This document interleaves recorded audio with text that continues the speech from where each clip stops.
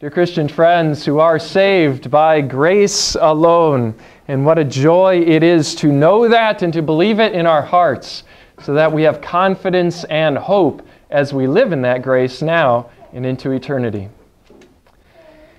In the English language, there are several words that you can find that are the same word when you speak them, and yet they have just a little bit of different connotation to them.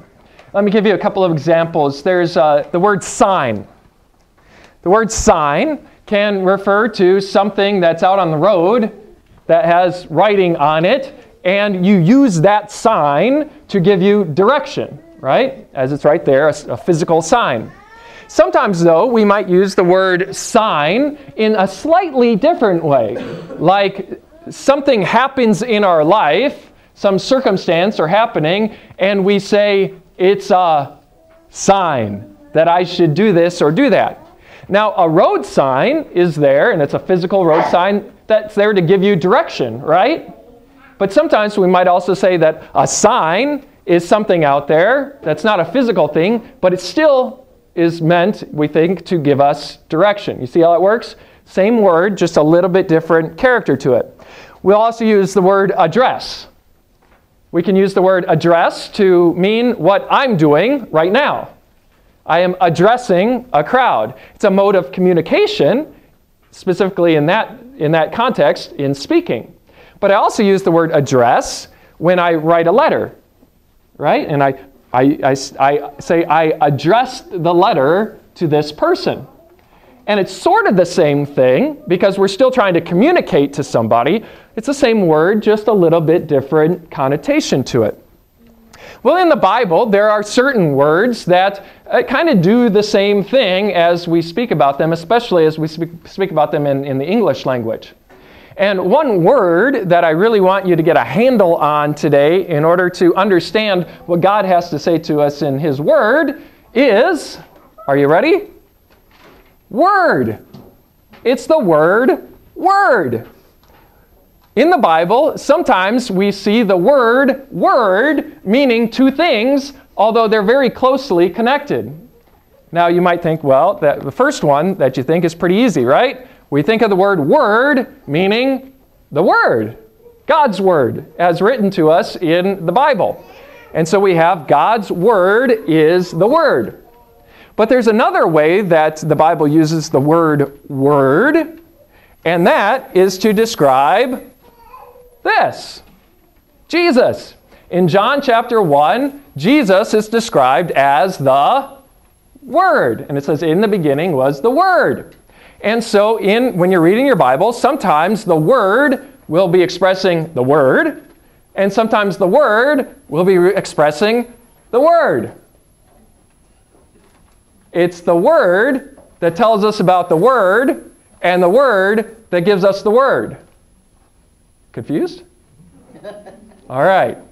Hopefully, by the end of this sermon, you won't be as confused, but you'll be able to understand how important it is to recognize that the Word and the Word are very closely connected and and have a lot to say about us and our comfort and our hope and our salvation. All right? So in the Word, we have the Word, and the Word tells us the Word. Whew.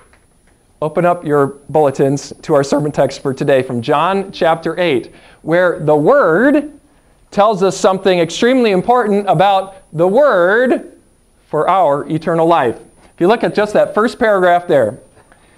To the Jews who had believed in Him, Jesus said, "If you hold to my teaching, you are really my disciples. Then you will know the truth, and the truth will set you free." In these words, the Word tells us something about the Word that's really important. The Word says that if you hold to what? My teaching, he says, right? Which is the Word. So the Word says, if you hold to my Word, then you are really disciples of the Word. Right? If you hold to my teaching, Jesus says, you are really my disciples.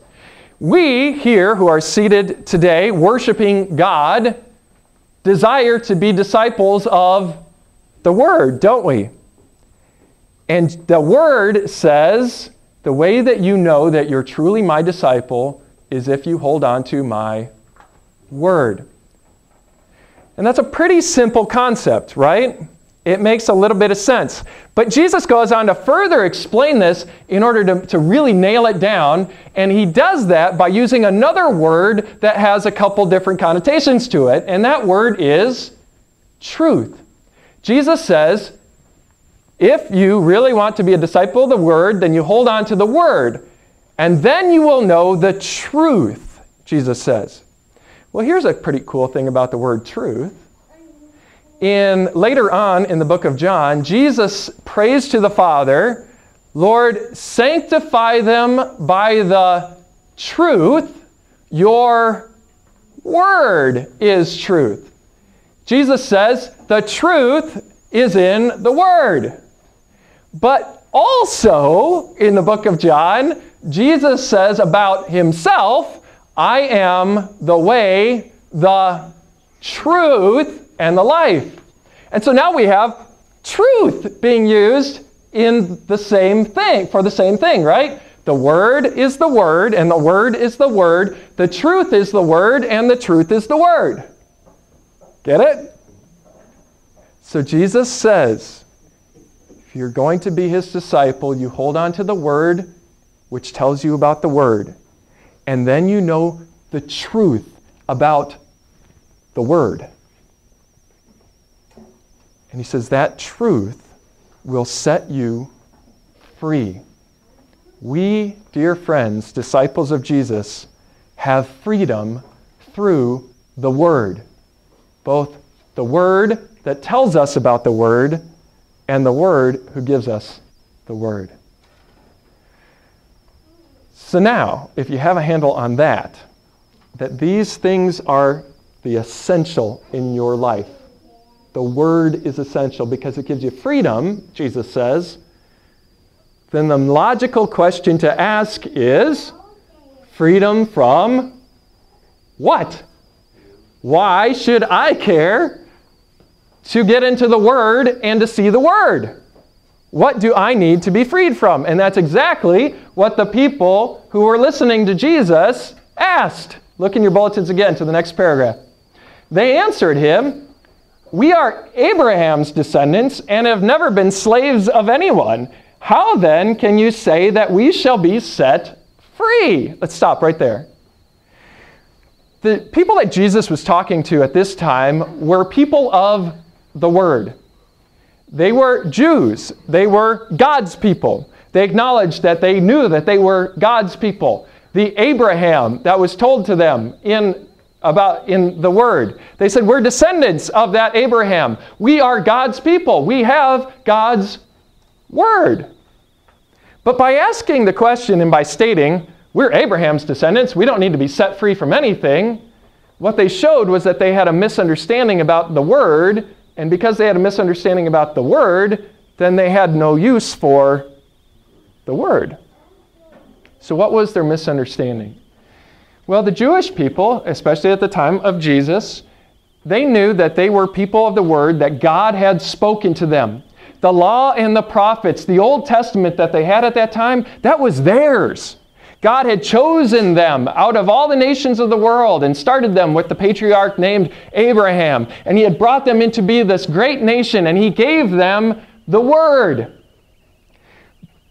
But the problem at the time of Jesus was that when these people looked at the Word, they never saw the Word. They only saw the law. They only saw the fact that they were God's chosen people and that God gave to them the law. And God said, if you will remain my people, right, if you will be my disciples, then obey the law. Obey the law. And so the Jews from time and time again said, we are people of the Word. We are God's people. We have the law. And as long as we stick to that law, then we're going to be okay because we're God's people. And by thinking that their whole lives were based on the law, and that's all that they had, they never realized that they had any need for the Word. And so Jesus comes to set them straight. And he says, no, no, no, no, no. It's not just saying that I am a person of God, I'm a person with the law that sets you free and that makes you God's disciple.